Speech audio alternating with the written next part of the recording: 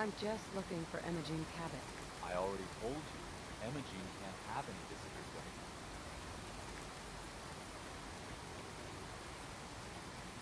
I'm a friend of the family. Maybe I can talk some sense into her.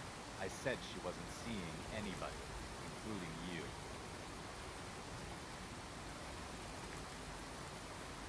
I'm going to see her, one way or another. Your choice. You picked the wrong guy to mess with, pal. Oh, I did, okay.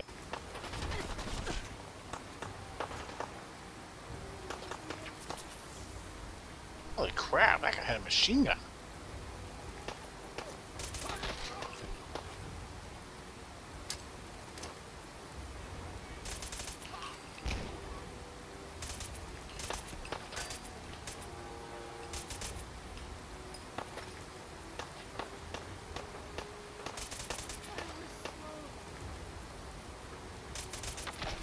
Pillars of the society, indeed. Of society. Like there is any society left in this world.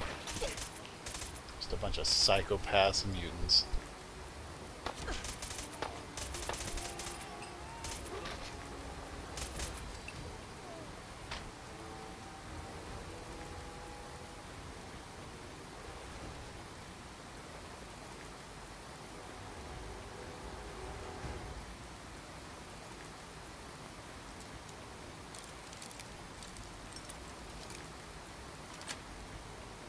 Got it.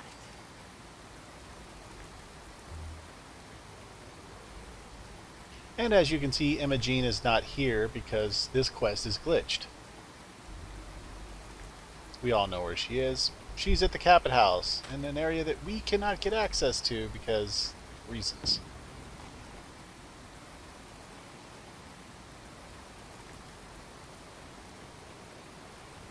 Hello, Mr. Handy. Emogene is in the house, but we all know where she is.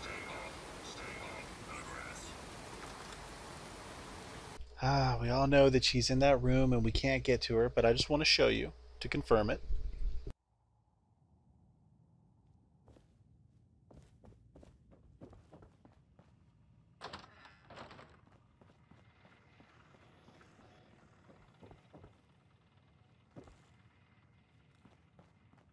Only opens with a key. And there you have it, the locked door. None of us can get past. At this point, some of us just gave up on the Cabot quest because that's all we knew how to do. Right? It's a glitch. You can't fix a glitch. But you can get around it.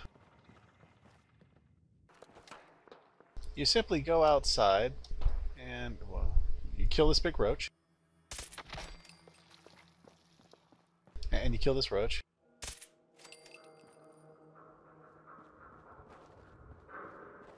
You kill them because they're gross. And then you download a little file off the Nexus that takes the story for the Cabots and progresses past Emogene.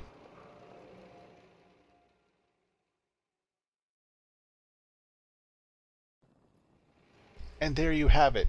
The quest is completed. You can move forward and have, you know, so-so time with the Cabots. It's a good quest if you haven't tried it yet, but if you were looking for a workaround, if you got stuck where I was stuck, please download this mod I found on the Nexus. It's in the description below. It will save you a lot of time and pain and allow you to finish the quest, because sometimes having this stuff stuck, you know, incomplete, it bothers the OCD. Try again. I think it's clearing up. Oh, you touch my tra-la-la.